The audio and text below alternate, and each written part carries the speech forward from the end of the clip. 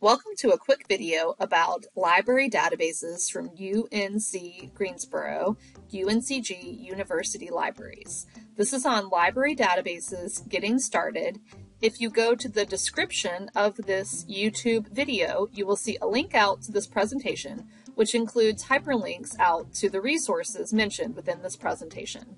A database is a searchable collection of information sources. The library has many databases. Some contain only articles, while others have articles, data, images, and videos. So why should you use library databases?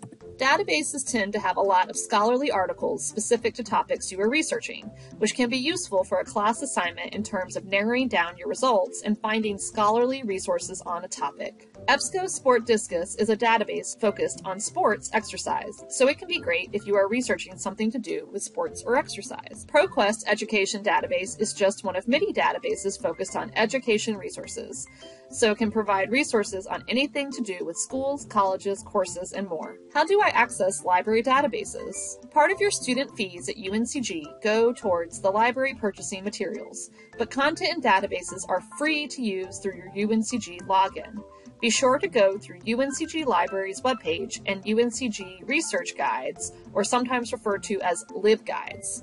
We have these for courses or your subject. Library research guides, or course guides have links for you to find databases that are useful to your discipline. You can usually find databases under the Finding Articles or Finding Resources tab on your subject or course guide. You can also access all databases and our most popular databases through the database link on the library homepage. How do I search in databases? Databases work best with keywords of your search rather than natural language processing. Google handles natural language searching well, but library databases and catalogs require structured keywords.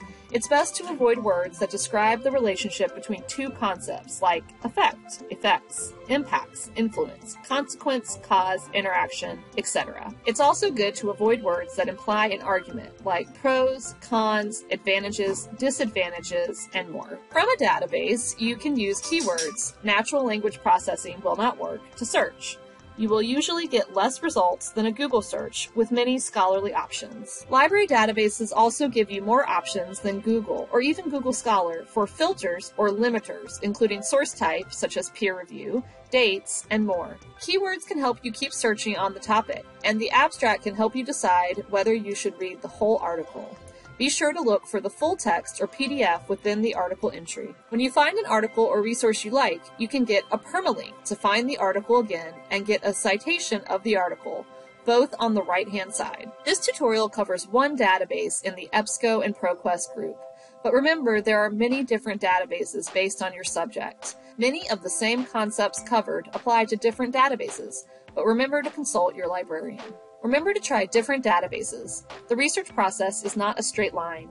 You will need to go back and adapt your research questions and keywords as you search. Be sure to check out the University Library's Tutorials for Research Assistants, Ultra, suite of tutorials to learn more about the research process of picking and developing a topic, finding evidence, evaluating evidence, and integrating and citing sources. How can UNCG Libraries help? Always remember to chat us if you have any issues.